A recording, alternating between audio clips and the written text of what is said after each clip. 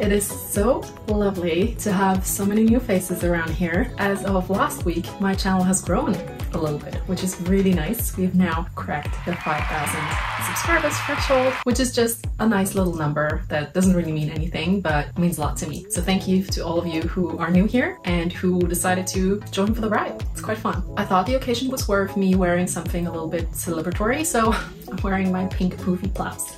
That is really fun, but also really warm, I have to say. So let's see how long I can last in this. As you all know, I'm a very easily influenceable person, unfortunately. I often see things that arrest me for like an undefined amount of time until I finally decide to give in and make it. So this week's approach isn't quite the same as last week. This is not a I see it, I want it project, but it is definitely influenced by a few things that I've come across recently. Today, I'm going to make another iteration of my neck halter dress that I'm going to wear for the family wedding that I mentioned that is going to happen later this summer. I need to make another iteration of this because I have now digitized the pattern and I need to test the digitized version of the pattern because it's changed a little bit from my hand drafted version. And I thought I'd show you the outcome of that. If you are interested in fashion, which inevitably you guys are, you know that Sophia Richie married very recently and it had the internet in a chokehold and it's like everywhere still. I think it's been a month or so since she got married, but still photos from her dresses and her wedding guests are floating around all over the internet. And I came across this absolutely breathtaking lilac beauty crafted by Miss Sohee, which I did not know about until recently. I don't know, but they're blowing up. They're dressing absolutely everybody right now. Here are just a few people that have worn Miss Sohee recently. But this dress in particular that was worn by one of Sophia's wedding guests is just absolute grace and beauty. And I am obsessed with lilac. I have been for the longest time, which is such a tragedy because lilac isn't really my color. As in like, I think my skin tone and just my overall like complexion isn't the best for this type of lilac. I think it works really well on people like this person here, whose name I don't know. When you have like a bit of more olive tone skin, maybe a little bit darker, this looks absolutely beautiful. Dark hair, dark skin, that's it. But that doesn't keep me from making today's neck halter dress in this absolutely arresting lilac satin. This is the lilac of my dreams. It's cool toned, it's shiny, it's mystical, mysterious, it's everything I want it to be. So I have already cut out all of my pieces. I'm hopeful that this is going to be a very quick assembly process because I've done this now about 3 times. I will take you along and then we'll see what the outcome is like. And I have the very strong feeling that this is going to be everybody's bridesmaid dress of their dreams. Because it's shiny satin, it's a bridesmaid color, and it's unicolored. So one of you has recently actually left a comment on one of my vlogs because I was so unsure as to whether or not to use my Liberty silk for the final wedding guest outfit for myself. And she said, rightly so, that if I make it in a uni color, it's gonna look like a bridesmaid dress. And it will. I know it will, and I'm here for it. So for all of you out there who are bridesmaids this year or who will have bridesmaids this year, this is for you. The first thing is to grab the top shell and lining piece for the front, which looks like this. So we have 2 pleats, or a pleat and a dart here on the side. For this one today, I'm going to try to do 2 pleats instead of a dart here because I think it's going to look nicer. So the first thing we need to do is to open this up. So you can see we have a symmetrical piece and we have a fold line up here. So the idea is that we need to sew this V shape first. This is the first thing we need to do.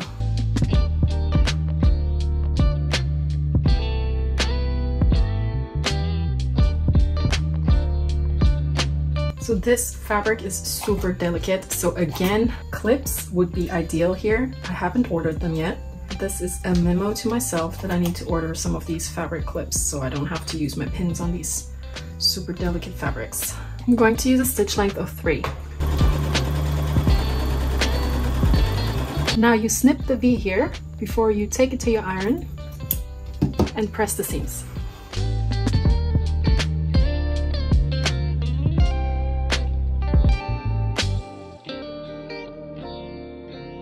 Okay, so now this is once and overturned. We have something a little bit looking like this. And you can see the way I press this is that the seam is looking more towards one side than the other, and that is so that I can identify what is the front and what is the back. Now that we have that, I'm gonna go ahead and sew the keyhole here.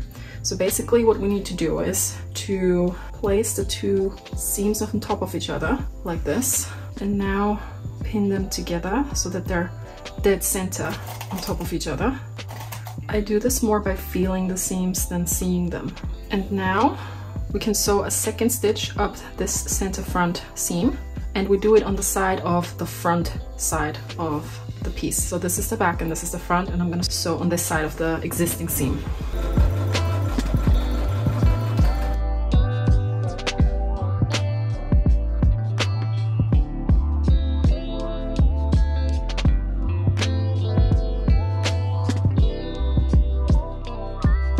Okay, now I can actually place the pleats, and I'm doing this by simply folding them according to the notches in my pattern. And it's a little bit harder now because they're not pressed yet, so this is how they would be pressed down. Like I said, what would normally be a dart, or what I had planned to be a dart, I'm just gonna pleat as well this time. And I'm doing it so that the pleats basically look upwards. Now I'm making sure that everything is symmetrical left and right, which it seems to be. And to make things a little bit easier for myself, I'm now going to go ahead and baste the sides down in a distance that is a little bit less than the seam allowance that I gave, so I'm going to do 0.5 centimeter. Alright, so we now have the front completed, and it looks a little something like this. Quite promising, I hope. Now we continue with the back, and the back is simple yet not so simple. We have these pieces here, putting the paper pattern back on so you can see what I mean. So this is the side, this is the center back, and we have a fold line on top. So when I open this, it looks like that. Now, how do we attach this front side with this back side is the question. I also can see that the sides are actually not matching up. Interestingly, the back is way too long, so that's something I need to note to change in my paper pattern. And now you see why I need to make like several iterations of my patterns, because this is what happens usually. So the back is about 3 centimeters too, the back side that is about 3 centimeters too high, and I need to note that on my little smart sheet where I take my notes.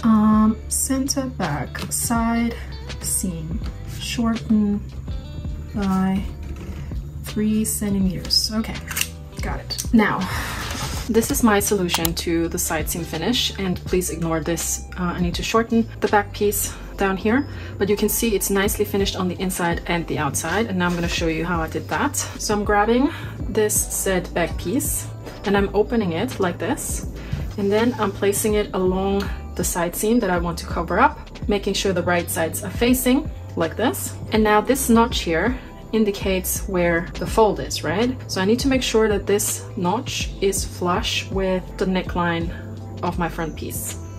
And I'm going to place a few pins to keep this positioned. And now I'm wrapping this back piece all the way over to the other side to sandwich my front piece in between the 2 layers of the back piece. Now this here is the difficult section, because I need to make sure I'm not like bulging it up in any way. It needs to stay straight, so I need to place a needle up here immediately so I know where I need to land with my seam. And then the rest, I'm just again pinning, and now I'm placing the sandwich in my machine.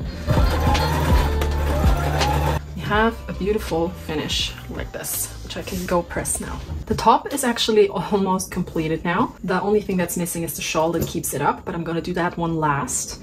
The thing that I'm gonna do now is to actually join the top with the skirt, which we have here. Now the skirt normally has this tip here. So I'm placing top and skirt right sides touching, and I have a notch in my side seams as well as in my center front point in my waist in the skirt. And I'm starting out by pinning the center front of skirt and top together. And then I'm just starting to pin everything along the waist.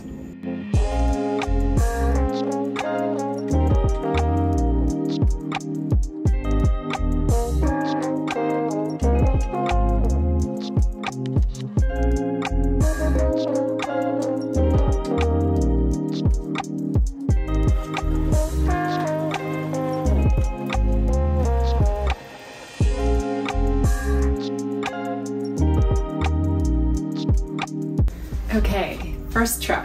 This is where we're at. I am absolutely smitten with the top. It is perfect. It is actually really, truly truthfully perfect. This is really what I wanted. I think it looks so chic and high-end because the pleats are so controlled and look intentional, and this is exactly what I wanted, and the rest is very well fitted, so it looks really great. Lilac is actually something I can wear, like this type of lilac, which I didn't know. The only thing that I'm a little bit upset about is that I didn't cut the skirt longer. So at the moment, the front of the skirt is 75 and the sides of the skirt is 85 to get this like half moon shape in the hem basically. And now I'm seriously considering going and buying more of this fabric. It's only £10 a meter, so it wouldn't be like financial damage to do it. I think what I'll do is I go and get more fabric, honestly, because this is really cute. I do have like some strips of fabric left that I cut thinking I could potentially add a ruffle to the hem, but I don't think that that would look good with the shape of the skirt in the hem. It would take away from the simplicity of the dress. So for real now, I think I'm gonna get more fabric.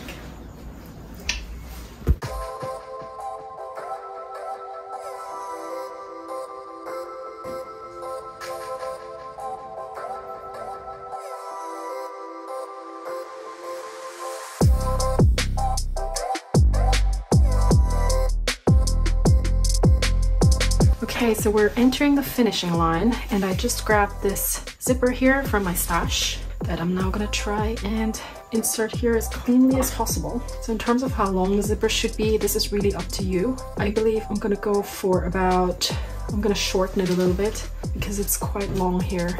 So what I'm doing is I sew a couple times over the zipper, and I can do this because it's a plastic zipper. Cut the rest off of the zipper, and then what I like doing is just melt the ends a little bit. Make everything melt together. Something like this. So now that I know how long the zipper is, I know where I need to close my skirt. So I'm gonna mark that, and then I can close the center back. Okay, so now that the center back is closed, we can insert the zipper. And the way to go is to place the top of the zipper at the very end of the dress, because we want to make sure that it zips all the way up, pinning it right sides touching to the actual dress.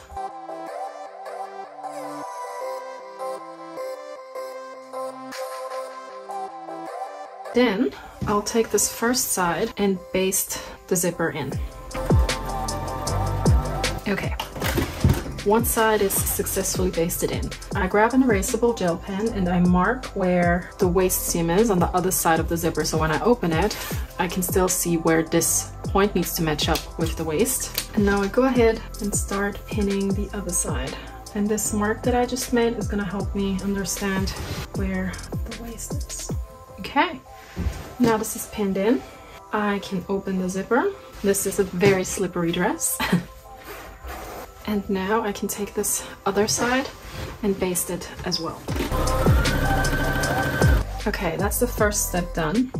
If you now have, unlike me, a zipper foot, you go ahead and use that. I don't have that, so I will have to sew the rest in by hand.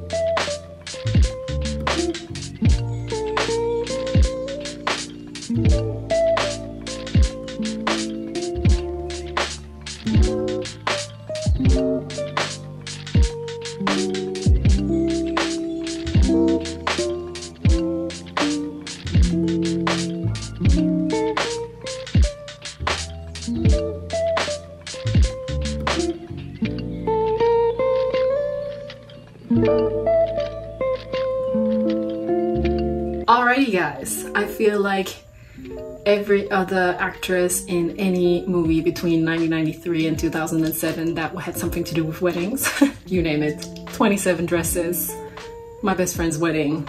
What's another one? All those, you know, all those movies, you know them. I'm still obsessed with the color. It is absolutely gorgeous. I am obsessed with the fit of this dress. I think the top is so nice. When I started out making this, I didn't think that I would end up here, but I did.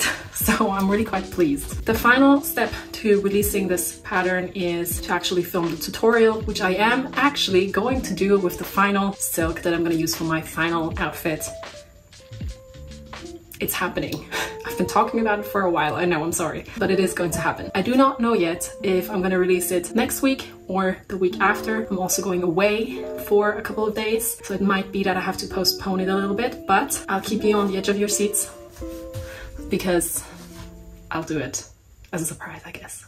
You'll find out when it comes out. Tell me if you'd wear this to a wedding. Tell me if you would wear this if you were a bridesmaid. Tell me if you would make your bridesmaids wear this, and love to chat to you in the comments as always. See you next time.